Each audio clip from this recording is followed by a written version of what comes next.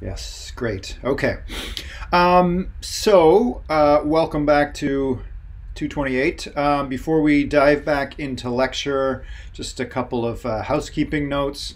First thing is just a reminder that tomorrow the computer science department is holding a student research day.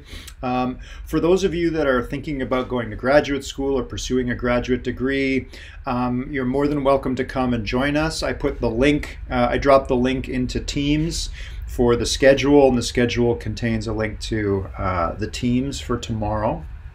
We'll be having a very prestigious guest, Tina Alicia Rad, who will be talking about tongue-in-cheek just machine learning. She's not just going to talk about machine learning.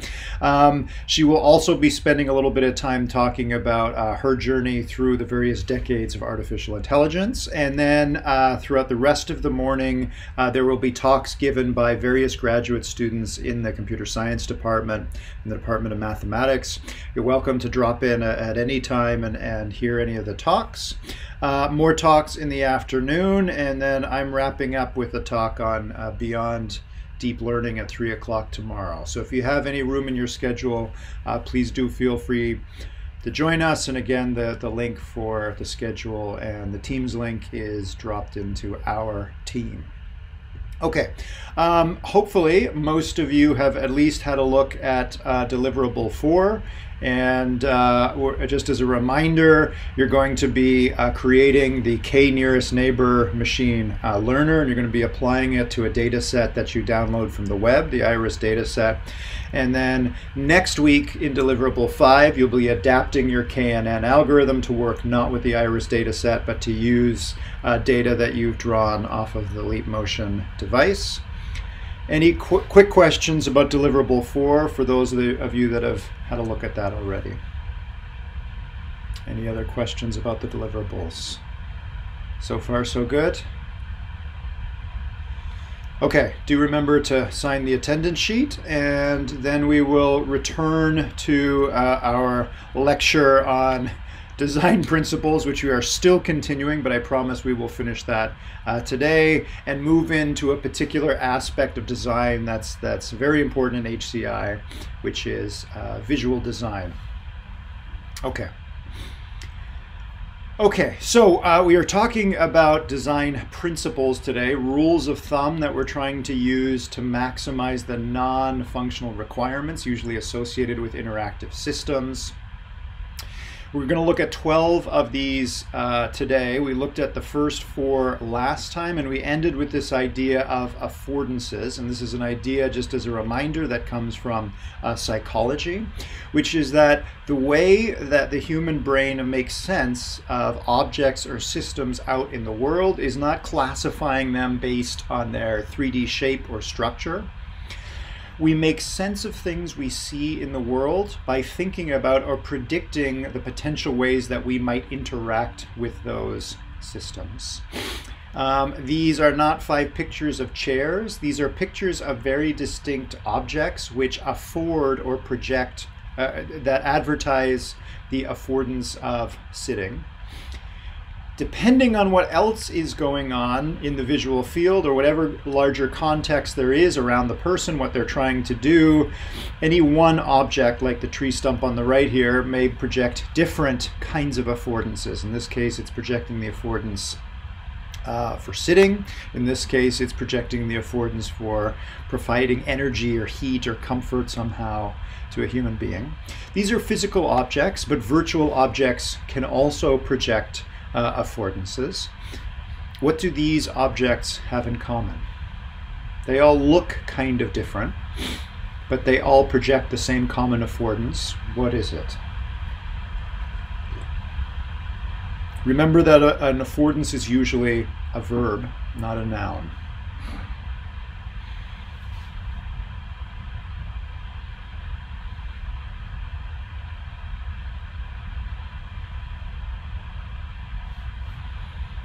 They're clickable. So as Laura mentions, she mentioned an adverb, which is a nice segue to the next aspect of affordances, which is they're suggesting some kind of verb, but they themselves are advertising an adverb. They are clickable. These objects are sittable. These ones, I don't know what the adverb is for that one. We'd have to think about that. Okay, you'll notice that I have highlighted one object, which is projecting the affordance of clickable or clickability. Same thing before. I'm keeping one of the virtual objects the same, but changing the overall context. What is the affordance that is projected by this virtual object now, along with these others?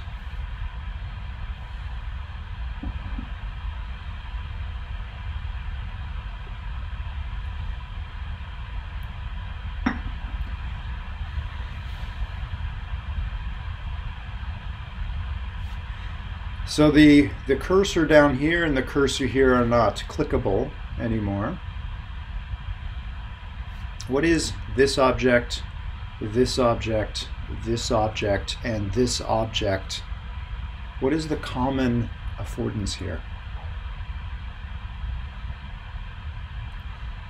Typing in words, exactly, right? So they're suggesting a particular interaction, which in this case is typing in words. So again, depending on the context around any particular virtual object on the screen, it may project different affordances about what it will allow, what kinds of interactions it will allow with the observer. Okay. All right, so let's move on with these 12 design principles. Remember that we're thinking about rules of thumbs, things we're going to build into our system that will allow people, will help people access, learn, and remember the system, blah, blah, blah, and so on to safely and securely. So safety and security, these are not strictly HCI considerations, but they do come up because we need to be able to make these particular functions clear. How can people do things safely and securely? So when you're designing an interactive system and someone is interacting with the system, you can approach safety and security from a reactive point of view, meaning we can allow users to make mistakes and errors and omissions, and then advertise an affordance on the screen, or at least communicate to them how they can back up and undo their mistakes. Alternatively, we can come at safety and security from a proactive point of view, where we're going to try and build in constraints so that it's hard for users to make mistakes in the first place. There are various kinds of constraints we can build in to do that. We might make potentially dangerous actions impossible, or at least very, very difficult to do. We might actively steer the user away from dangerous paths. If it seems that they are about to enter into a dangerous interactive with the system, we may seek confirmation once, twice, 3 times. However, by sort of hiding away dangerous potential actions, that means that these constraints, if we build them into our system, they are now potentially antagonizing other design principles like visibility, which we talked about earlier, number 1 here, allowing people to see everything that you can do with the system. We might actually be trying to hide certain things. And it might also impact with flexibility, which we'll talk about in a moment, which is allowing the user to do things in lots of different ways. In proactive safety and security, we're restricting the number of things that people can do. Khan is asking if we skipped a slide. Did we skip a slide? I think you're right. We did skip a slide. Thank you, Khan. Okay, let me back up for a moment. We'll come back to safety and security. So 5, 6, and 7, navigation. So if somebody is navigating a complex interface or a complex piece of code, we want to try and add things to the screen, possibly affordances to allow people to see where to go and how to get there. What are different versions of virtual signposts on complex websites or complex applications? How is the user told where they are, where they can go from here, how to get from where they are to where they'd like to go? What are some of those virtual signposts?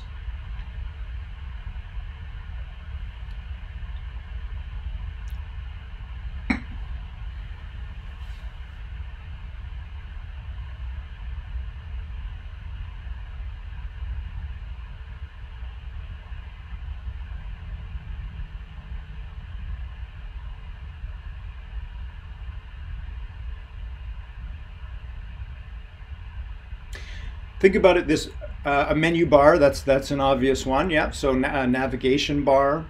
So think about your educational game. You're going to have somebody signing with their primary hand and possibly manipulating a menu or visual components in three-dimensional space with their secondary hand. So they're trying to drive their educational experience with their secondary hand while signing or learning ASL with their primary hand. What might you draw in one part of the browser window that can be touched or manipulated by the secondary hand to help people understand where they are in the learning process of learning the 10 ASL digits? What might you draw there to help them see where they are and where they can go?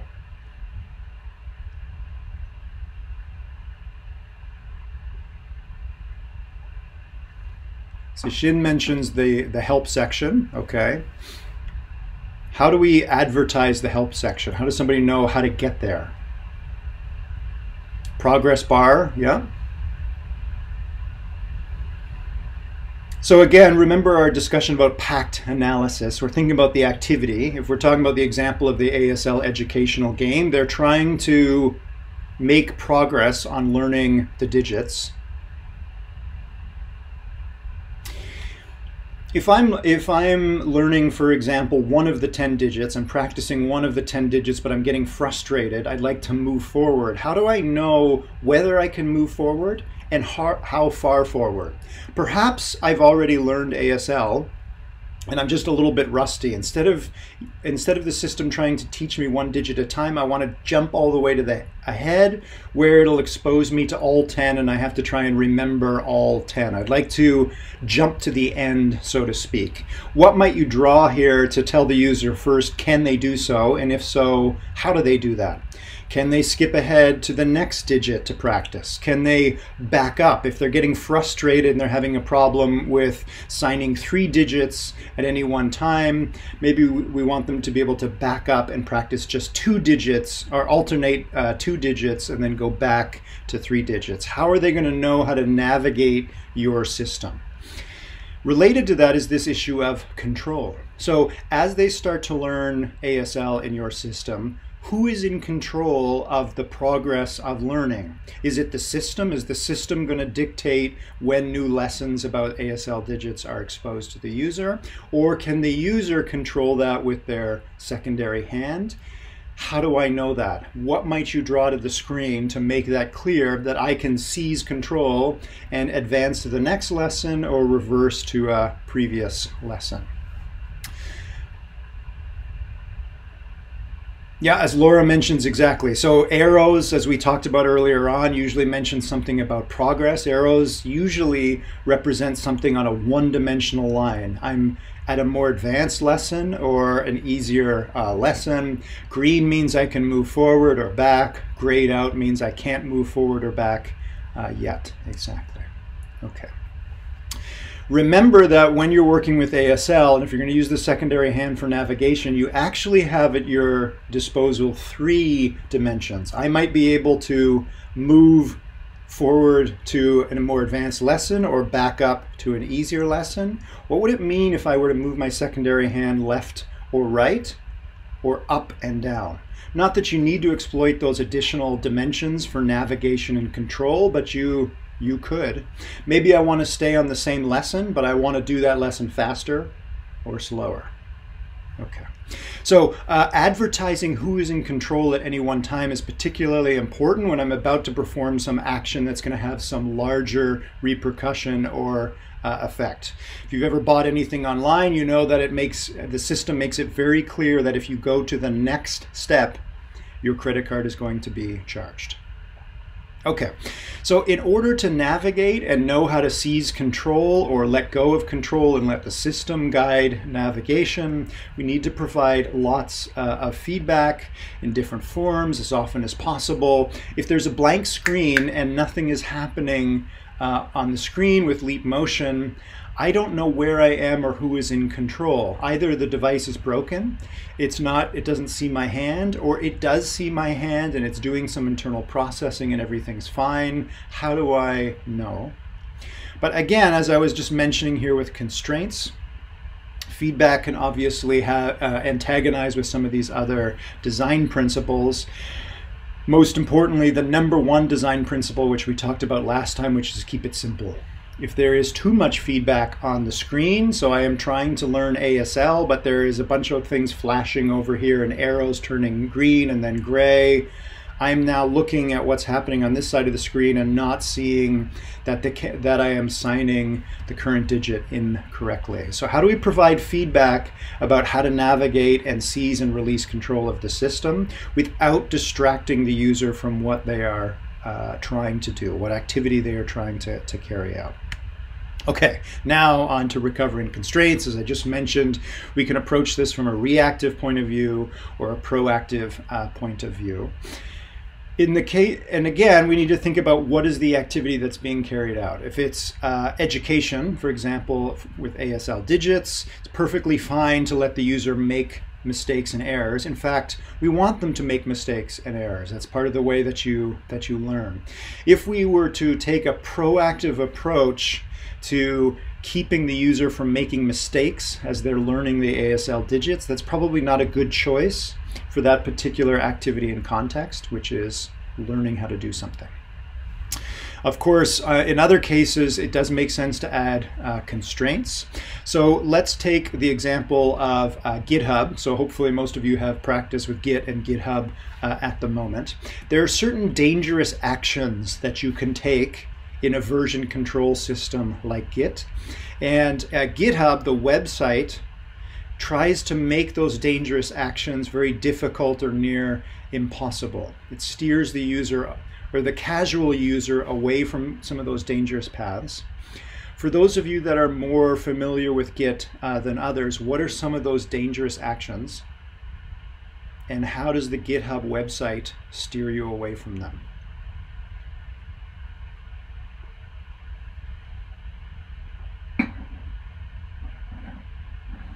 So deleting a repository is the most dangerous thing you can do, which kind of goes against exactly what GitHub is designed to do, right? So in this class, if you're late submitting a deliverable and you send us an email saying, I'm sorry, I deleted all my code, that's not an excuse, because that's what GitHub is for. GitHub is meant to make sure that you don't ever accidentally delete all of your code. Deleting a repo, though, as long as you don't have a local version of your code on your computer, that is getting rid of all your code. As Prasida mentions, the way that GitHub makes this very difficult to do is it asks you to type in the repo name right at the last step just before you delete it. So it's seeking confirmation. It's also, if you navigate the GitHub website, and be careful if you do this, you'll notice that deleting your repository is hidden away in some advanced, it's hidden away in the menu hierarchy of the website. It's not right there on the repo page for good reason. We don't want to accidentally click that. You'll notice that in a lot of other websites or applications, it hides, delete the whole, quote unquote, delete the whole thing. It's a hidden away in some menu hierarchy that only an advanced user would know how to find. Sarah mentions another potentially dangerous action in GitHub, which is merge conflicts, or how to navigate merge conflicts, and for that you need approval of one of the developers. Yep, great examples. Okay, so some of these now are a little bit more obvious. Flexibility, style, and the last one, conviviality. So flexibility is the idea that for whatever it is the user is trying to do, we want to try and provide multiple paths from where they are, point A, to point B, which is completion of the task. We want diversity in those paths. Some paths should be very long and contain multiple visible simple steps. Other paths should be shorter and contain few complex steps. What are some examples of software that provide long and short paths, or what are those long and short paths in particular applications?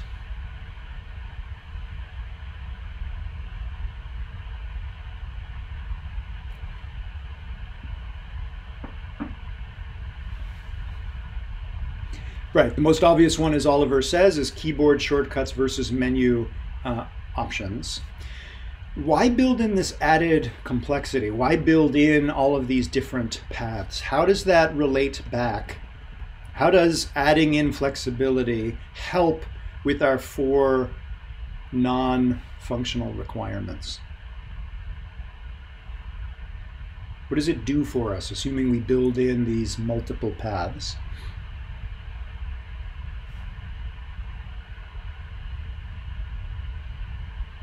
If we don't build in these multiple paths, more advanced users can be more efficient while still being open to new users. So we are broadening the accessibility of our system, right? So if we build a system that only has keyboard shortcuts, we are excluding beginning users. If we do not include keyboard shortcuts and we only allow menu navigation, then we are excluding, or at least making, our advanced users frustrated, and they may find our system acceptable. Here's an application that's only for babies, it's not for power users, right? So 2 different demographics. What are some other multiple paths that support different kinds of demographics, not just advanced and beginning users?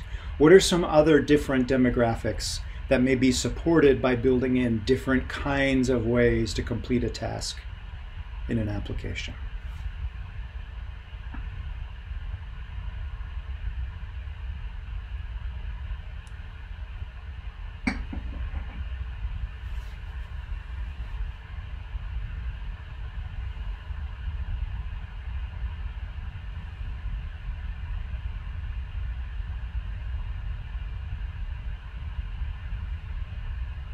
What are some software systems out there that support a disability support? Okay, in what way?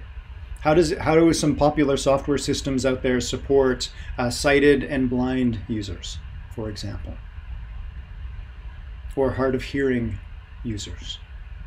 What are the multiple paths that are built in to support those that are challenged visually, auditorially, challenged in a motor capacity? Text to voice, colorblind modes. Colorblind modes is a great example. We haven't talked about that yet. A significant minority of the population is red-green colorblind. Closed captioning, right? That was a big one for YouTube. That took a long time to get that right. It's still not perfect. It's interesting to go back. I don't know how you would find it. You can go back a few years and see the early attempts at closed captioning in YouTube. Not very successful. It's gotten pretty good now, right? Not a trivial thing to do, but very, very important.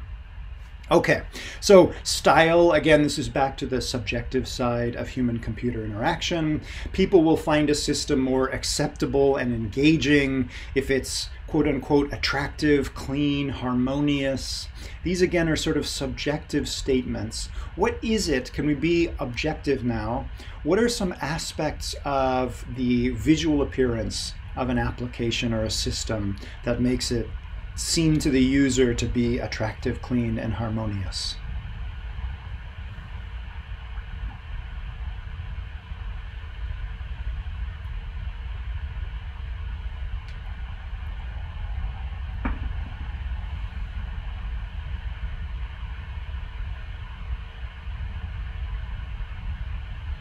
What makes for a good-looking website compared to an ugly one?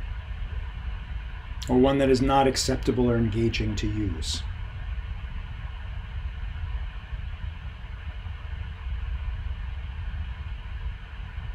Having a lot of white space, not too much packed in text, not overwhelming. So my favorite example of this is actually the GoDaddy website. GoDaddy allows you to make websites and domain names.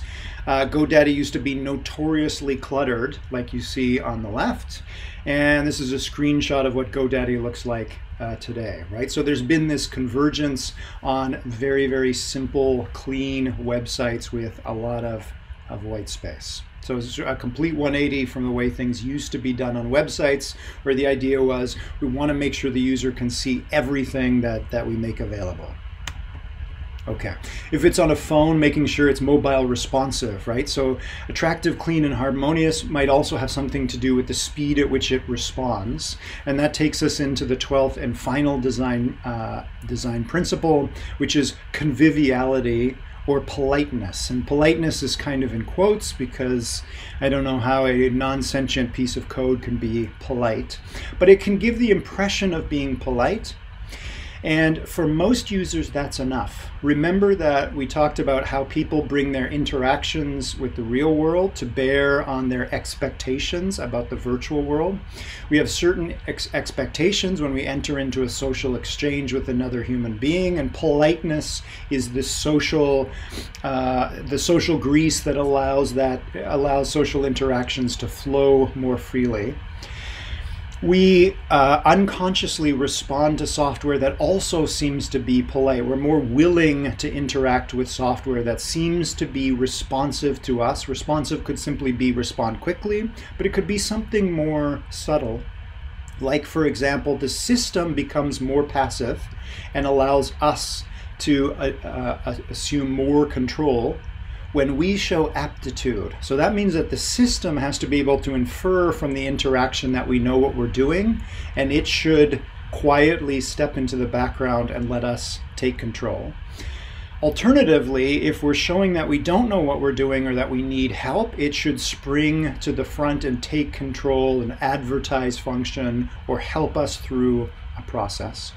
What are some examples of systems that clearly show that they are rapidly becoming passive and allowing us to take over when we demonstrate control? Or alternatively, that jump to the foreground and help us when the system infers that we're having problems?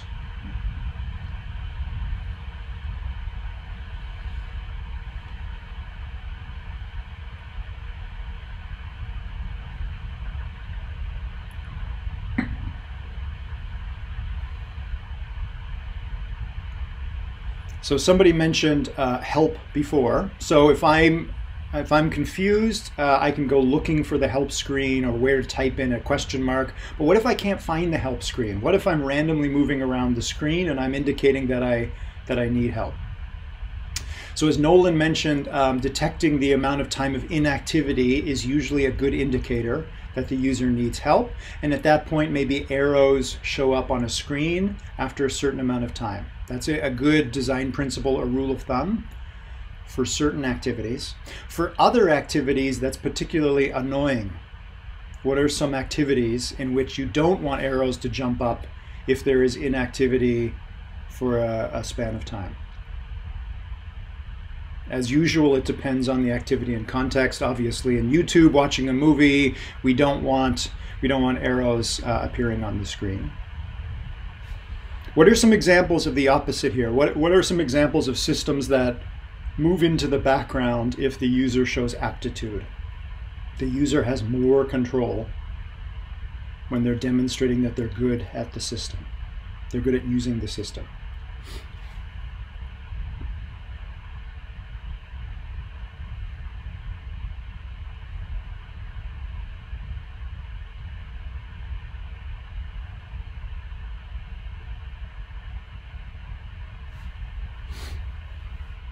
So a lot of modern video games come with a complex tutorial at the beginning, and they will at least try to force you through some of the tutorial. But if you demonstrate aptitude, there's usually there'll be something that will jump up on the screen showing you how to click and jump to the end of the tutorial. Or better yet, it's detecting that I know what I'm doing and I'm responding to the tutorial faster than someone could possibly respond to the tutorial if they were reading the tutorial, and it'll jump forward on its own. Okay, so at the bottom here, there's sort of some tongue-in-cheek descriptions of polite software. So when you get to user testing and you ask your users to describe their interaction with your system, it'd be nice if they kind of anthropomorphize your system. They talk about it as if it's a person, and particularly a polite person. Polite software should be interested in me, the user. It should be deferential to me, as we were just talking about. It becomes passive if I show that I know what I'm doing. It's forthcoming. So if I need information, or the system infers that I need information, it provides it. The system has common sense. That one is a little tricky. What does it mean for maybe not the software system to have common sense, but for it to seem like the system has common sense from the point of view of the user? Or an easier way to think about this is, what are some examples of software that doesn't seem to have common sense? It should know by now not to ... but it keeps doing that.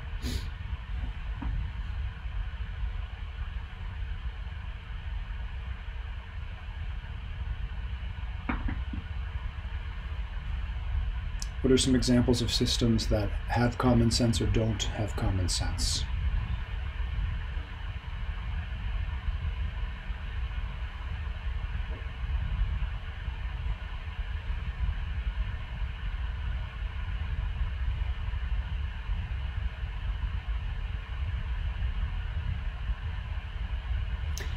So going back to the example of a tutorial, if there's a new system and it brings up a tutorial and I wave the tutorial out of the way, or I click I don't want it and I move on to another part of the system and it brings up another tutorial that's part of that system, I wave that away and go to the third component of the system, and it pops up another tutorial or a pop-up window for the third time. Now I'm frustrated. I made it very clear to the system that I don't want tutorials or pop-up notifications.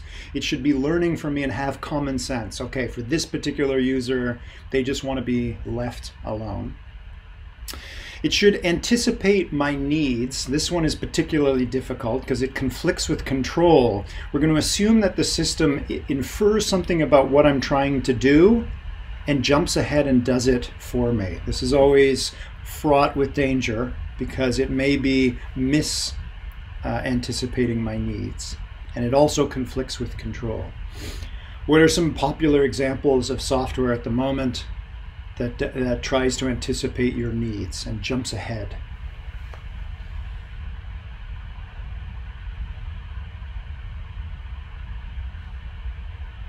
Autofill code, yeah.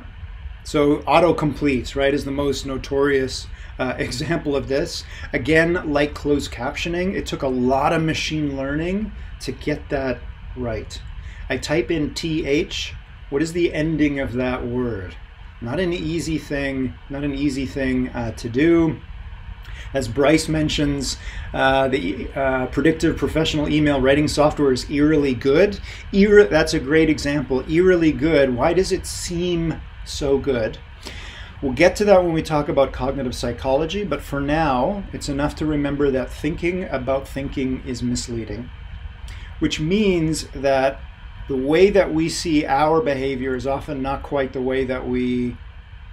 Actually, let me rephrase that. Thinking about thinking is misleading. In the case of email, you might assume that every email you write is unique, but I know in my case at least that 90% of the emails I write is a one-word email that says yes, no, good, go ahead, that's fine, here's the filled-in form, yes, yes, good, great, no.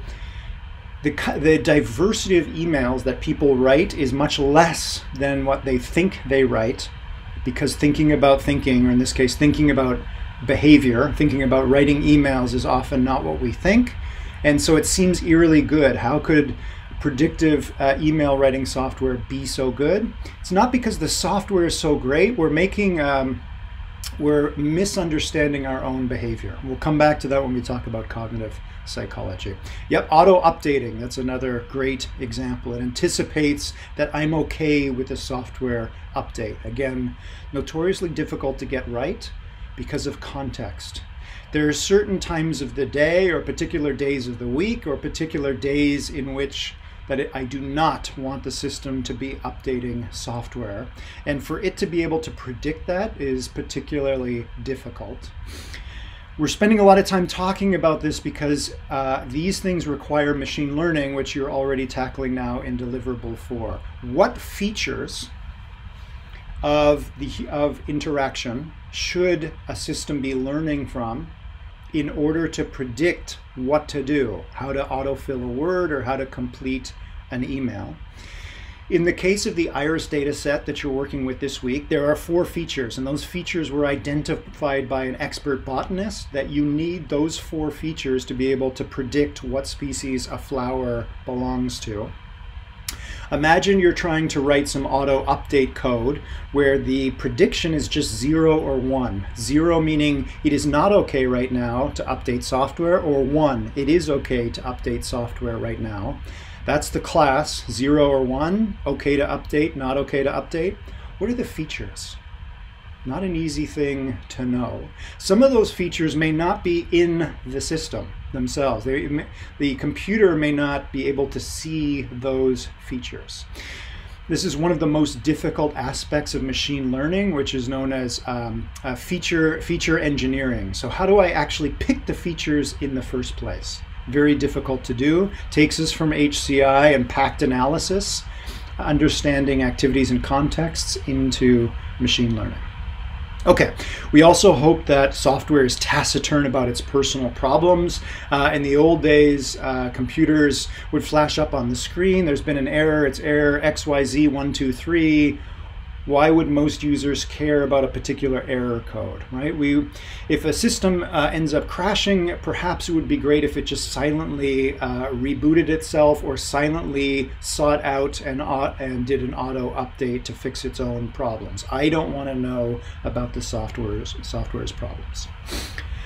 Okay, it should stay focused. It should be fudgeable. This brings us back to autocomplete. In the old days, you had to type everything exactly as is into a computer. That's still true if you're coding the computer, but it's not true so much for most other features that most common users do with the computer. If I search for a term in Google, it's perfectly fine if I misspell that word. Search is now fudgeable.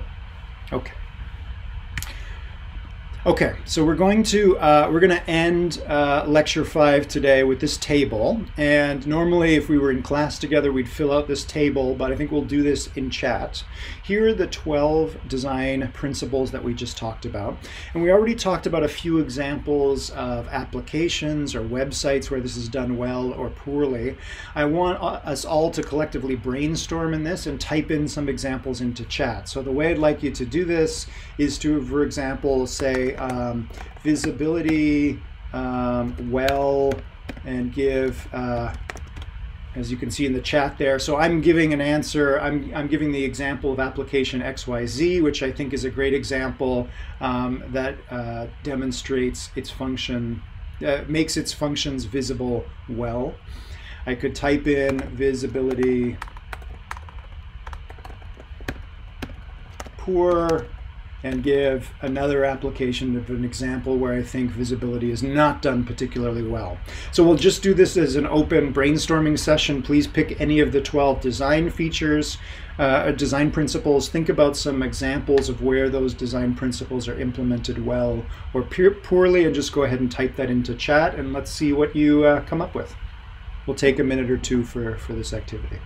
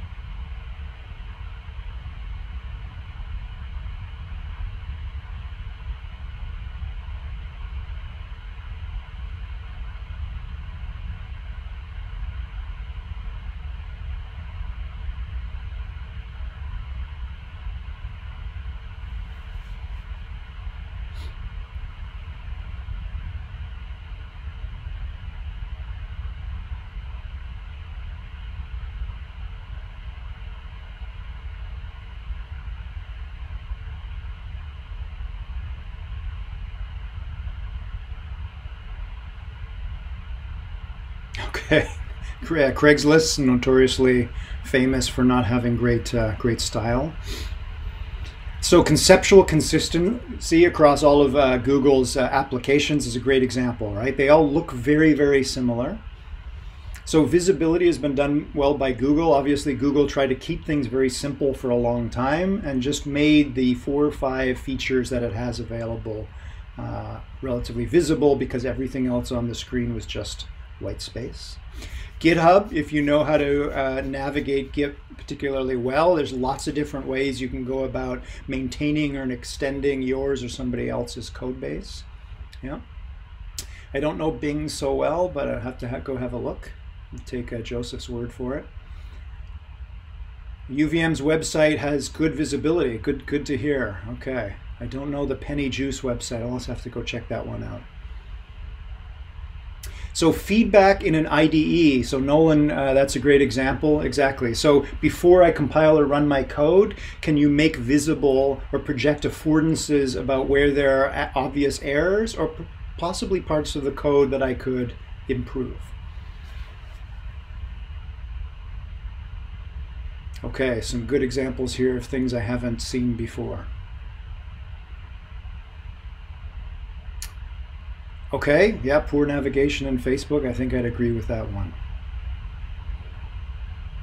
Okay, so I think we'll move on at the moment. I think, again, some of these concepts, like a lot of things in HCI, they seem obvious when you think about them, but implementing them well in a system, and implementing not just one of these, but several of these, or even all 12 of these design principles, getting them right in a system, and getting them right in a sense that it makes the system accessible, acceptable, engaging to the users, to a diversity of users, is extremely difficult, takes a lot of practice, and is what HCI is really all about. Okay. Okay, so I think we will stop there for now.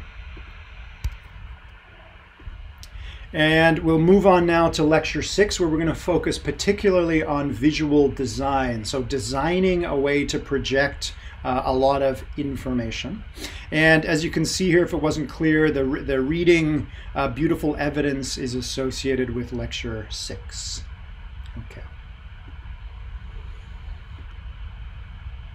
Okay, so in visual design, we are usually taking a data set or some corpus of information and trying to find a way to communicate that as a whole to the user. This is a rapidly exploding part of HCI because of the data deluge that we're currently in. The amount of information that our species produces on the internet is growing exponentially. There's not just more information out there, but there is more diverse kinds of information.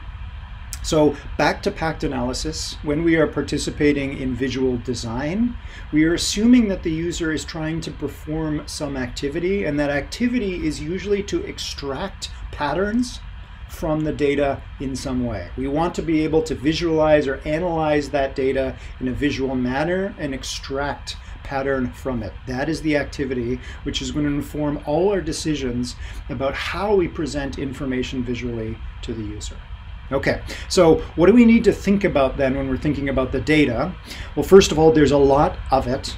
So most of the time we're not presenting the data in a raw form. We are aggregating it, taking averages, collapsing it, showing quartiles or quintiles.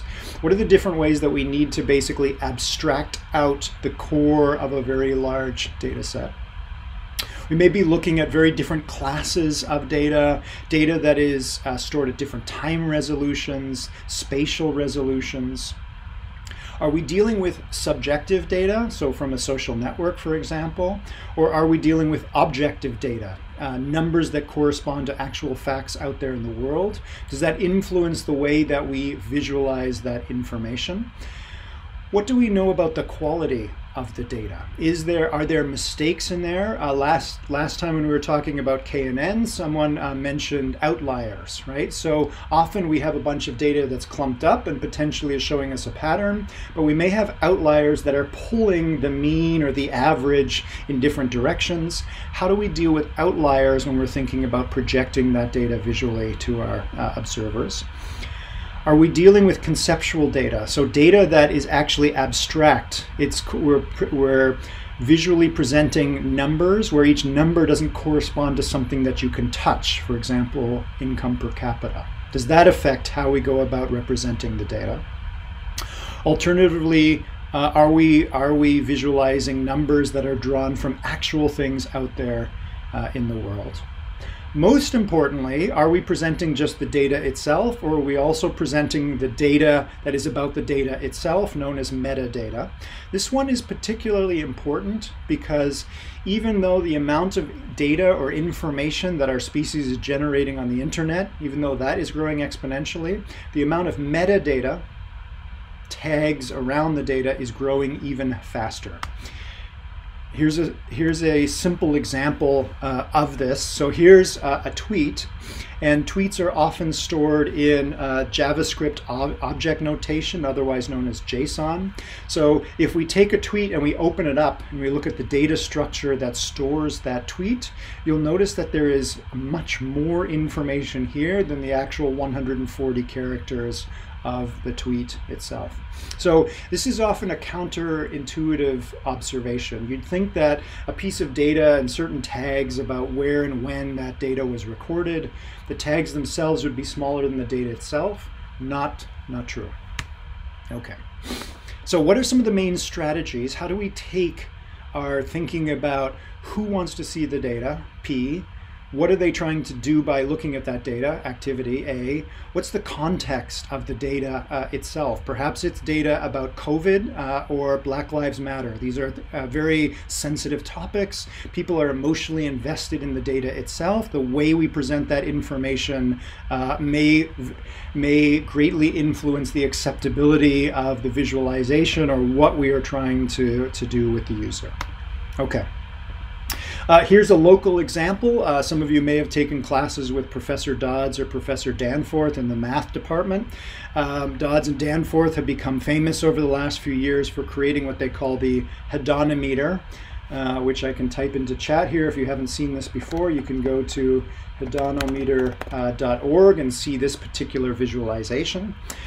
Dodds and Danforth entered into a special agreement with this up-and-coming company called Twitter back in 2007, 6 or 7, I think, where they got special access at that time to the Twitter garden hose. And the Twitter garden hose provides you, the recipient, with a random selection of 10% of all tweets issued that day. There's also the fire hose, which is 100% of all tweets issued every day, which Twitter has access to, and just a few other organizations do. So given the garden hose, Professors Dodds and Danforth with their students created this particular visualization, which scans every word in each tweet, let me back up for a moment, which scans all of the tweets in the garden hose, picks out each word, and measures the affect of that word, which is how happy or how sad is that word. And this is something that's been determined by users, by psychology study earlier.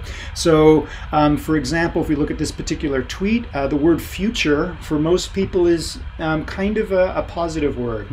Maybe not so much anymore, but generally speaking, for English speakers, future is a kind of positive word. Vision is a very positive word. For and the and our are neutral words. There's nothing in here that's a negative word. I think the word with the most negative affect in the English language is suicidal, or it used to be. So they take all the tweets, they measure, for each word they assign a number, which is how positive or how negative the affect of that word is, and take the average of all words in all those tweets for that day, and the average affect, which is the vertical height here, that's where they drop the point. You'll notice a bunch of these positive spikes in very regular frequencies once per year, which corresponds to Christmas Day. You'll see a lot of these very negative spikes as well. What else does this visualization tell you about the massive data set, which is the Twitter garden hose? What other design decisions did Dodds and Danforth and their students make in abstracting away or compressing all of that data to communicate certain facts to the observer?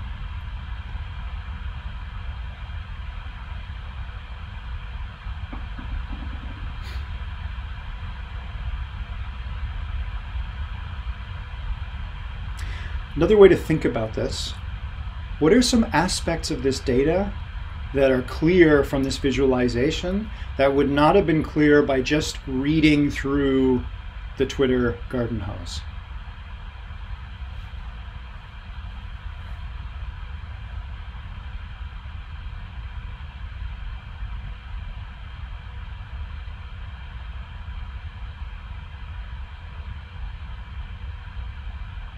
Christmas is always happy, so most people wish each other a Merry Christmas or a Happy Christmas the same time every year. Makes sense. So the holidays are very clear here. So if you look on the positive spikes, you can see they occur at regular frequencies. The negative spikes do not have any regular frequency, right? So these are disasters, terrible things that happen that are out of the control of human beings. We can't set their frequency. Positive spikes happen at a regular frequency. Negative spikes don't. In retrospect, that may be obvious, but it's clearly visible in this visualization, and that's again the point of good visual design. It makes things obvious that would not be so obvious from looking at the raw data. As Matthew mentions, we can see the total amount of tweets in the inset at the bottom. What are some other particularly subtle features of this data set that become obvious when they're drawn in this way?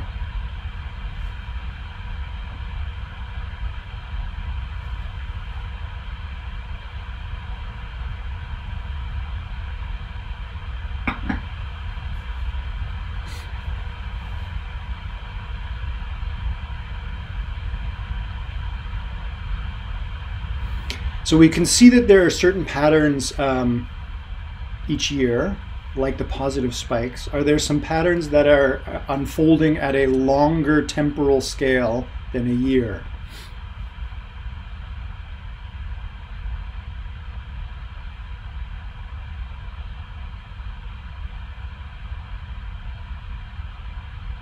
How is the garden hose changing? How has it been changing over the years? Not just from day to day or week to week.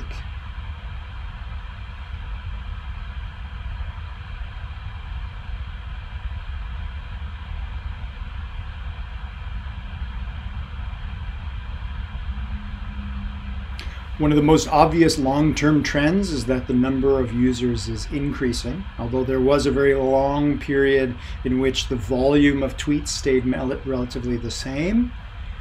And as we entered the COVID era, you can see there the volume of tweets has increased greatly. You'll also notice this very slow sinusoidal pattern showing a very long-term waxing and waning in the positivity or negativity of the tweets. This could be an artifact of Twitter itself, or this might be a reflection of some very long time scale social dynamic. Not immediately clear at the moment. Okay, you can go and play around with. It seems to vary more. It seems to vary more after 2016. That's true. You'll notice that things seem to be getting a little bit more volatile on Twitter in terms of affect after 2016. Again, may represent an actual phenomenon, which in the US at least makes sense, but it could also be an artifact of Twitter itself. Okay, so how do we go about presenting huge amounts of information? What are some of the strategies that went on in the construction of the hedonimeter or other visualizations? We're going to spend a lot of time today talking about Edward Tufte. He is now an emeritus professor from Yale. And the reading for today, Beautiful Evidence, comes from one of his most famous books. We'll talk about his books in a moment. In his first book, he pointed out the most obvious strategy is simplify, right? We can't draw all 200 million times 3,000 tweets. We have to compress the data somehow. But we have to be careful because some of the details that are lost during compression may be of interest to a given user. Again, we need to think about who is observing the visualization.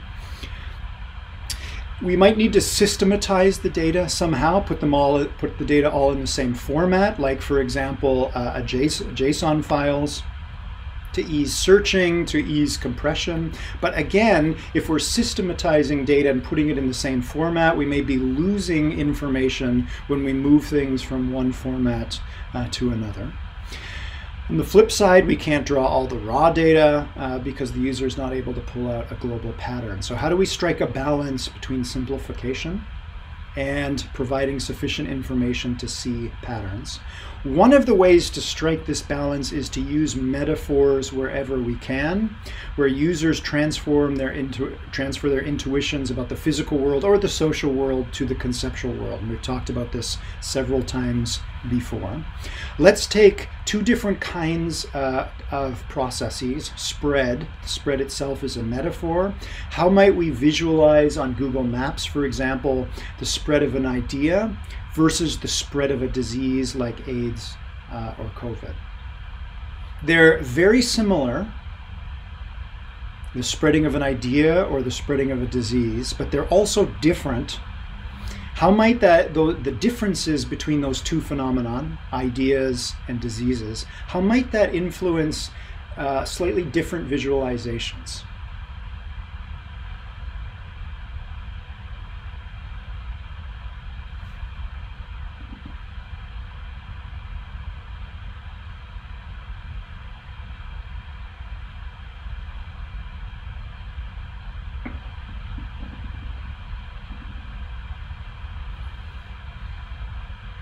So for example, let's imagine there's an appearance of a new popular meme and we'd like to visualize on Google Maps where that meme started and how it spread. How might you go about creating a visualization to track the beginnings of a new meme versus tracking the spreading of a new disease? Think about the contexts of those two things. How might that inform your visual design to show the spread of those concepts, or the spread of those phenomena?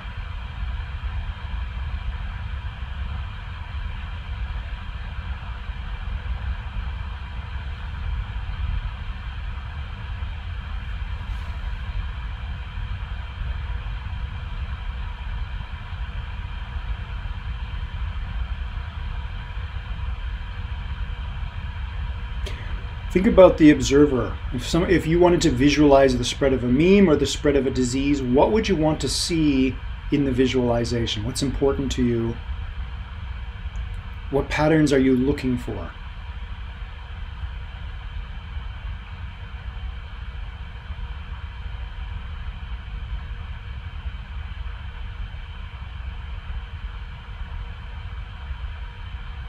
So most diseases spread through human contact in some way. So disease, you might want better location resolution. Maybe you're worried about whether the disease is spread to where you are. Let's think about the differences between these things. Diseases spread by physical contact, or at least physical proximity. Memes do not necessarily spread based on physical contact or physical proximity. How do memes spread differently from diseases?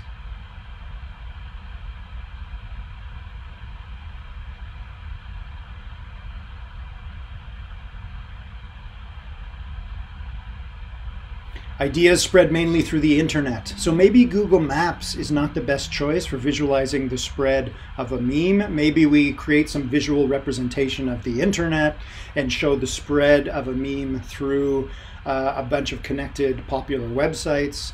In the case of a disease, we might actually show Google Maps.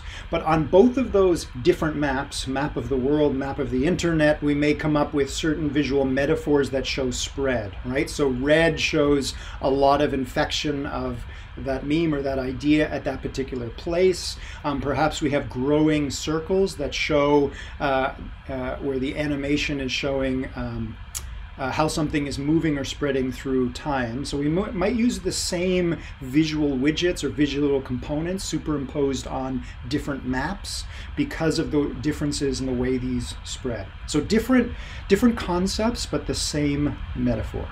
Okay. Again, however, we want to make sure that everybody gets the metaphor, right? So growing red circles, shrinking green circles. Would everyone understand what that means if we're showing them the spread of a meme or the spread of a disease? Okay, so we have 15 minutes left, and I think we'll spend these 15 minutes watching one of the earliest and probably one of the most famous TED Talks. This was given by Hans Rosling, the actual creator of Gapminder. So I think it runs for about 20 minutes, so I guess we'll watch the first 15 minutes. What I'd like you to do as you're watching the TED Talk is I want you to write down 4 different things. I want you to keep track as Professor Rosling is talking about what are the conceptual objects that are introduced. He's going to talk about a lot of abstract things that you can't physically touch: gross national product, AIDS, education issues, aspects of health and wealth. And what are the overall strategies that he uses to visualize those abstract concepts? In some cases, he's going to show graphs, animations. Third thing I want you to pay attention to are what are the visual building blocks of those graphs or animations. Where does he use circles? Where does he use areas, heights, colors, lines, animations? And why did he choose those constructs for those conceptual objects? I want you also to listen to how he describes Gapminder. In his speaking, he's going to use a lot of metaphor. So for example, he's going to show at some point the quote-unquote closing in of China compared to the US. How does that metaphor brought to life in Gapminder? We've already seen a few of these metaphors already. There are many in this TED Talk. I want you to also pay attention, although you can only see Rosling, to the response of the crowd. You get a sense of how accessible or engaging Gapminder is from the positive responses of the crowd. So I'll start the video. Please do try and note down aspects of these 4 things from the video. And we'll stop the video at 9:45 and then talk about it next time.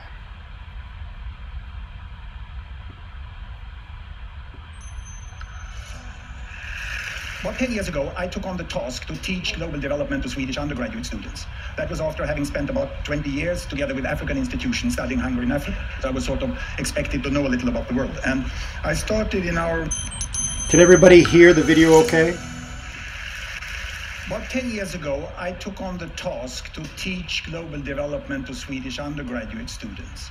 That was after having spent about 20 years together with African institutions studying hunger in Africa. So I was sort of expected to know a little about the world. And I started in our medical university, Karolinska Institute, an undergraduate course called Global Health.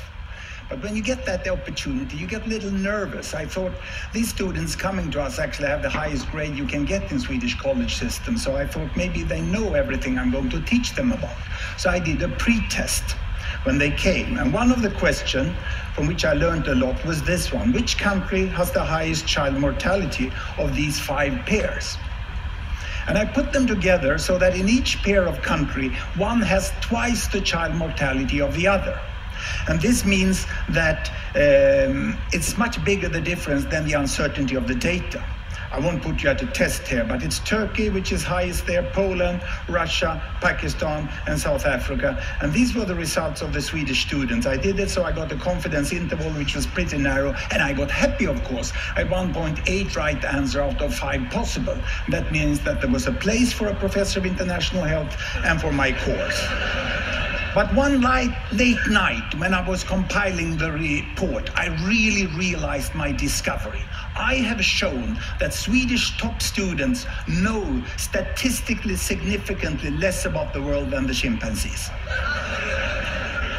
Because the chimpanzee would score half right. If I gave them 2 bananas with Sri Lanka and Turkey, they would be right half of the cases. But the students are not there. The problem for me was not ignorance, it was preconceived ideas. I did also an unethical study of the professors of the Karolinska Institute that hands out the Nobel Prize in medicine, and they are on par with the chimpanzee there. So this is where I realized that there was really a need to communicate, because the data of what's happening in the world and the child health of every country is very well aware. So we did this software which displays it like this. Every bubble here is a country. This country over here is China. This is India. The size of the bubble is the population. And on this axis here, I put fertility rate. Because my students, what they said when they looked upon the world, and I asked them, what do you really think about the world? Well, I first discovered that the textbook was Tintin mainly. And they said the world is still we and them. And we is Western world, and them is third world. And what do you mean with Western world? I said, well, that's long life in small family, and third world is short life in large family. So this is what I could display here. I put fertility rate here, number of children per woman, 1, 2, 3, 4, up to about 8 children per woman. We have very good data since 1962, 1960 about, on the size of families in all countries. The error margin is narrow. Here I put life expectancy at birth, from 30 years in some countries up to about 70 years. And 1962, there was really a group of countries here that was industrialized countries, and they had small families and long lives. And these were the developing countries. They had large families and they had relatively short lives. Now, what has happened since 1962? We want to see the change. Are the students right? It's still 2 types of countries? Or have these developing countries got smaller families and they live here? Or have they got longer lives and live up there? Let's see. We stop the world. And this is all UN statistic that has been available. Here we go. Can you see there? It's China. They're moving against better health. They're improving there. All the green Latin American countries, they are moving towards smaller families. The yellow ones here are the Arabic countries, and they get larger families, but longer life, but not larger families. The Africans are the green down here. They still remain here. This is India. Indonesia is moving on pretty fast. And in the 80s here, you have Bangladesh still among the African countries there, but not Bangladesh. It's a miracle that happens in the 80s. The imams start to promote family planning, and they move up into that corner. And in 90s, we have the terrible HIV epidemic that takes down the life expectancy of the African countries, and all the rest of the world moves up into the corner where we have long lives and small family, and we have a completely new world.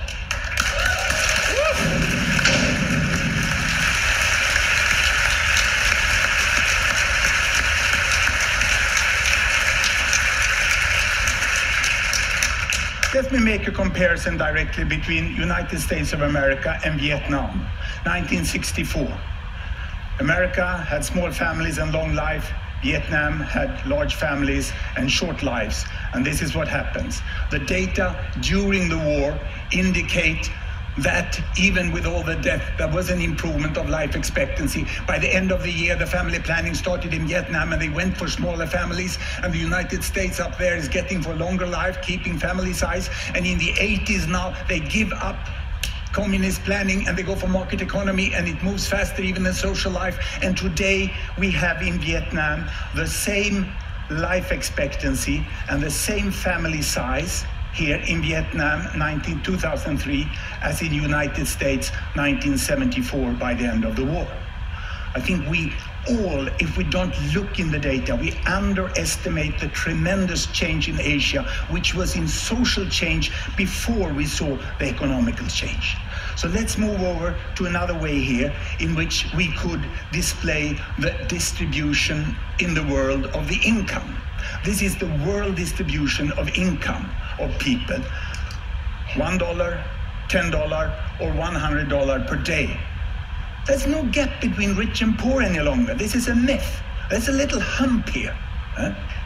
But there are people all the way.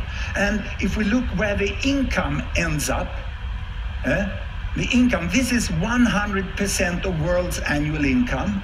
And the richest 20%, they take out of that about 74%. And the poorest 20%, they take about 2%. And this shows that the concept developing countries is extremely doubtful.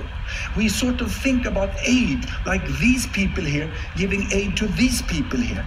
But in the middle, we have most of the world population, and they have now 24% of the income. We heard it in other forms. And who are these? Where are the different countries? I can show you Africa. This is Africa. 10% of the world population, most in poverty. This is OECD, the rich country, the country club of the UN. And they are over here on this side, and quite an overlap between Africa and OECD. And this is Latin America. It has everything on this earth, from the poorest to the richest in Latin America. And on top of that, we can put East Europe, we can put East Asia, and we put South Asia. And how did it look like if we go back in time to about 1970? Then there was more of a hump. And we have most who lived in absolute poverty were Asians. The problem in the world was the poverty in Asia. And if I now let the world move forward, you will see that while population increase, there are hundreds of millions in Asia getting out of poverty, and some others get into poverty. And this is the pattern we have today. And the best projection from the World Bank is that this will happen.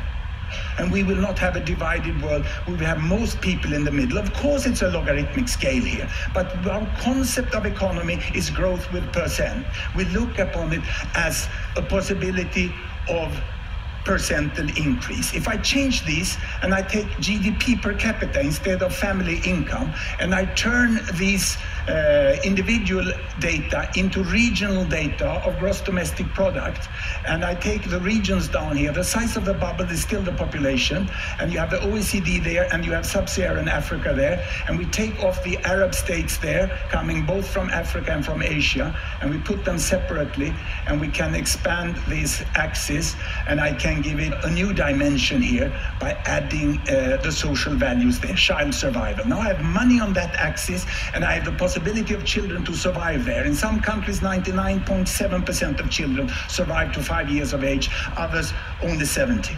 And here it seems that there is a gap between OECD, Latin America, East Europe, East Asia, Arab states, South Asia, and Sub-Saharan Africa. The linearity is very strong between child survival and money.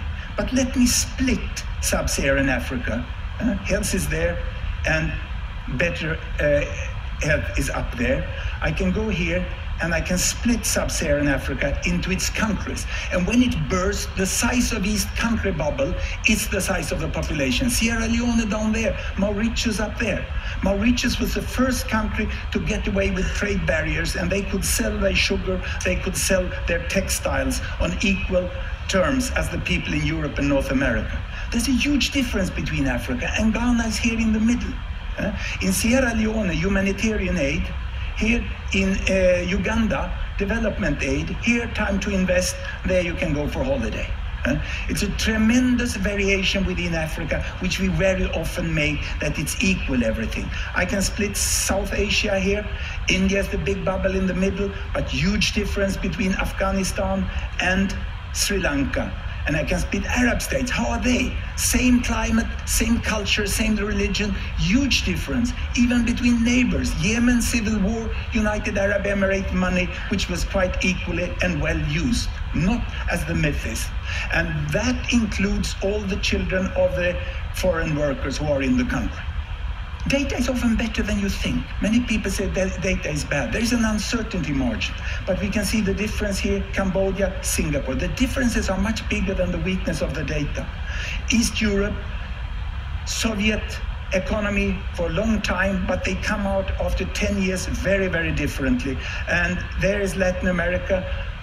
Today we don't have to go to Cuba to find a healthy country in Latin America. Chile will have a lower child mortality than Cuba within some few years from now. And here we have high-income countries in OECD, and we get the whole pattern here of the world, which is more or less like this.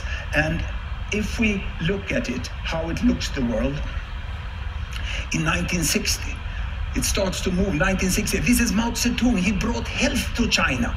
And then he died, and then Deng Xiaoping came and brought money to China and brought them into the mainstream again. And we have seen how countries move in different directions like this. So it's sort of difficult to get an example country which shows the pattern of the world.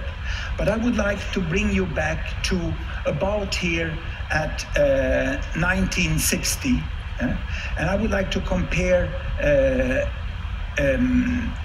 South Korea, which is this one, with Brazil, which is this one, The label went away for me here, and I would like to compare Uganda, which is there. And I can run it forward like this. And you can see how South Korea is making a very, very fast advancement, whereas Brazil is much slower. And if we move back again here and we put on... Okay, I think we will pause there for today. We'll watch the remainder of this TED Talk. Clearly, this is a historical artifact at this point. There are many, there's several more recent TED Talks by Professor Rosling. Just a reminder, you have a quiz due tonight at 11:59 p.m. and I hope to see some of you at CS Research Day tomorrow. Thanks very much, and otherwise I'll see you for office hours or see you back here Tuesday morning. Have a good rest of your day, everybody. Bye-bye.